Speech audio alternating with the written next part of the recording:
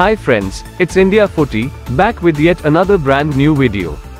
In this video we will talk about the Euro 2024 qualification match, which was played between Latvia and Armenia.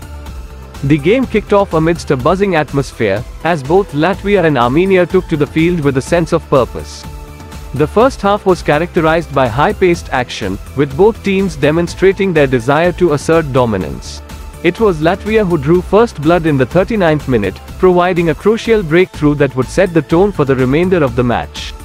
Jānis Ikaunieks became the hero for the home team as he delivered a spectacular goal, sending the fans into raptures.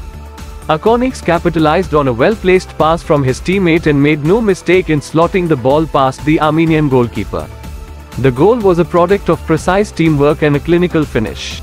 Armenia, though trailing by one goal, displayed resilience in the latter part of the first half, launching several attacking moves.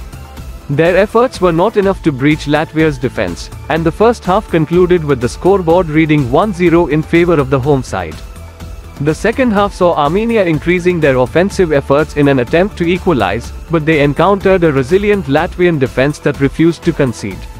Latvia, on the other hand, continued to be a threat on the counter-attack and in set-piece situations. In the 68th minute, Latvia extended their lead. Balodis capitalized on a defensive lapse by Armenia and expertly placed the ball past the Armenian goalkeeper. This goal further solidified Latvia's position in the match, and the fans were ecstatic.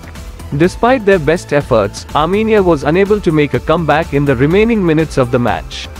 The Latvian defense held strong, and the match concluded with a victory for Latvia.